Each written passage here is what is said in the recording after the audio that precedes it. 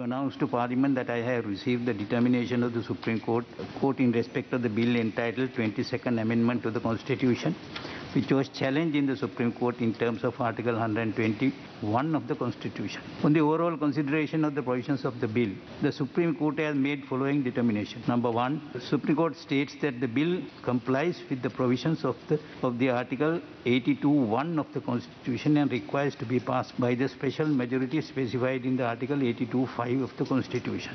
Number two, Clause 2 of the bill contains provisions inconsistent with Article 3, read together with Article 4b of the Constitution, and as such may be enacted only by the special majority required by the Article 82(5), and upon being approved by the people at referendum by virtue of Article 83.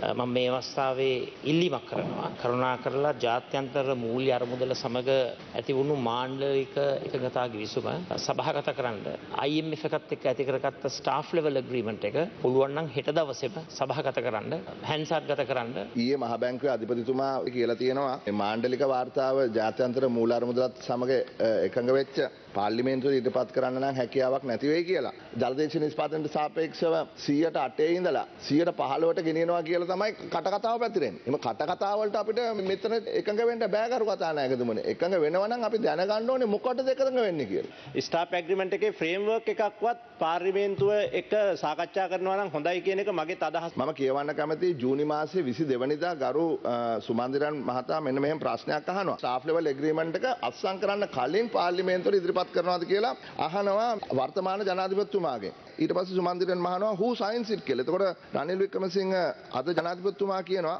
we do not sign it like that. The staff level agreement is part of the process. It is only for the board. But we can certainly keep you informed. එතකොට මෙතන ජනාධිපතිතුමා අන්ඩර්ටේකින් එකක් දීලා තියෙනවා මේ පාර්ලිමේන්තුවට staff level agreement එක මේ පාර්ලිමේන්තුව දැනුවත් කරනවා කියලා. එතකොට කොහොමද නිලධාරීන් කියන්නේ ඒක අපිට දෙන්න බෑ කියලා. හරිසු සිල්වා මැතිතුමා උපුටා දක්වපු හැන්සඩ් වාර්තාවෙම පැහැදිලිව කියලා තිනවා ජනාධිපතිතුමා will keep you informed. ඉතින් මම ඒක තමයි කිව්වේ අද ප්‍රශ්නේ මතු කළාම staff level agreement එකේ මොකද්ද වෙන්නේ මොනවාද ඒකේ හරය කියන එක පිළිබඳව දැනුවත් කිරීමට ජනාධිපතිතුමාව දැනුවත් කරන්නම් කියලා එතුමා ඒ සම්බන්ධයෙන් කටයුතු කරાવી. සභ්‍ය ඇමතුමා ඊටාම වැරදි විදිහට එදා කරුණු දක්වලා තිබුණා මේ මහ බැංකුව අධිපතිතුමාව ප්‍රශ්න කරලා නෑ. අපි ප්‍රශ්න කරේ ක්‍රියාමාර්ගය. අත් වශයෙන්ම සභ්‍ය ඇමතුමා ඊට වගකිය යුතුයි. එතුමා එදා කිව්වා එතුමා සම්පූර්ණ වගකීම ගන්නවා කියලා.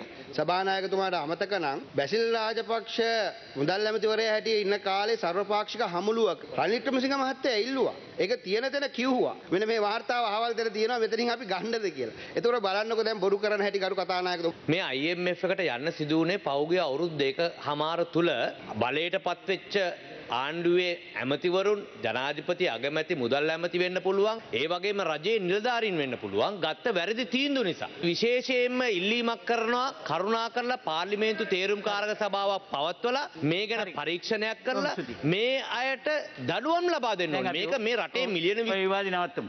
ඔව් හරි. අපි 10 දිනක් ගරු කතානායකතුමනි අපි ඉල්ලුවා තේරීම්කාරක සභාවක් පත් කරන්න කියලා ගරු කතානායකතුමනි ඔය පිළිබඳව. තාම ඒ පිළිබඳව ගරු කතානායකතුමනි එක වචනයක්වත් මේ පාර්ලිමේන්තුවේ ඉදිරිපත් කරේ නෑ ගරු කතානායකතුමනි. ඒ මුදල් ඇමතුමාට ඉදිරිපත් කරන්න. තමුන්නාන්සලා 8ට තිබුණු වැඩබද්ද 12 දක්වා නැවත 15 දක්වා වැඩි කරා. එයත් ජනතාවගේ අත්‍යවශ්‍ය සේවා හා බහණ්ඩ මිලදී ගැනීමේදී විශාල බලපෑමක් ඇති කර. දැන් ගරු කතානායකතුමනි නැවත අලුත් බද්දක් හඳුන්වා දෙන්න යනවා. සමාජ ආරක්ෂණ දායකත්ව බදු පනත් කෙටුම්පත්. ඔබ අපිට කිව්වේ සාමාන්‍ය ජනතාව මත බර පටවන්නේ නැතුව මේකට නව ක්‍රමවේදයක් ගැන අපි කල්පනා කරන්න. මහ බැංකුවේ මුළු මුදල් සංචිතම හින්දුවා. ඒ කබ්‍රාල්ලෝ ඒ මුදල් අමාත්‍යවරයා පිළිබඳව කවර හෝ තීන්දුවක් ගත්තද තෙල් නැව් පමාවීම නිසා විශාල මුදලක් තෙල් සංස්ථාවට දරන්න වී තිබෙනවා. ඒ ක්‍රියාමාර්ග පිළිබඳව දඬුවමක් ගන්නවද? පොහොරගෙන නැව් ගෙනල්ලා කුණු පොහොර බාලා බාන්නෙත් නැතුව ඒවට ගෙවලා තිබෙනවා.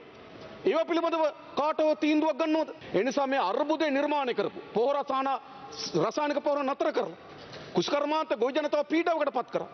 ඒ තීන්දුව తీරන ගත්තා පිළිබඳ තීන්දුවක් ගන්න තමුන්නාසලා කිසිවක් ගන්නෙ නෑ. ඒ නිසා මේක වැල් පොලියක් වගේ දිගින් දිගට මේ බද්ද වැටෙනවා. ඒ නිසා ගරු කතානායකතුමනි වැට් එකත් එකතු වුනම 20%කට වඩා අධික බද්දක් මේ ජනතාව මත පැවරනවා. ඒ නිසා මම මේ පනතට විරුද්ධයි. අපි මේ පනතට ගරු කතානායකතුමනි විරුද්ධයි. ඒ විරුද්ධතාවය සටහන් කරගන්න කියලා මම ඔබතුමාගෙන් ඉල්ලා සිටිනවා. සංශෝධනත් ඉදිරිපත් කළා තියෙනවා. මේ සංශෝධන අපි කලින් දැකලා තිබුණේ නැහැ. මේ ශ්ලෝකයේ සාමාන්‍යයෙන් එක බදු ක්‍රමයකට තමයි ගමන් කරන්නේ. එක්ක වැට් එක එහෙම නැත්නම් ටර්නෝවර් ටැක්ස්. දෙකම ගහ ගන්නම මේක අච්චාරුවක්. මෙතන තියෙන ප්‍රශ්නේ තමයි මේ පිළිබඳව කිසිම විශ්ලේෂණාත්මක මේ ඉදිරිපත් කිරීමක් කවුරුත් කරලා නැහැ. මම හිතන්නේ පක්ෂ නායක මා සහභාගී නොවුනත් පක්ෂ නායක රැස්වීමේදී මේ එකඟතාවයේ එන ලද්දේ ඉදිරිපත් කරන ලද බිල් එකට. මොකද පක්ෂ නායක රැස්වීමට ඒ බිල් එකට සංශෝධන ගෙනෙන බව සඳහන් කරේ නේ. දැන් තමුන්නාන්සලා නිකන් පක්ෂ නායක රැස්වීමේදී හිස් චෙක් පත්‍රයකට අස්සන් අරගෙන දැන් කැමැති ගාණක් ලියා ගන්නවා වගේ වැඩක් වෙලා තියෙනවා. මොකද ඉදිරිපත් කර බිල් එක නම් නෙවෙයි නම්. ඊට අමතරව සංශෝධන ගණනාවක් ඉදිරිපත් කරලා තිබෙනවා නම්. ඔව් අනිවාර්යෙන් ගරු කතානායකතුමනි අපිට වෙන අවස්ථාවක් ලබා දෙන්න මේ බිල් එක පිළිබඳව.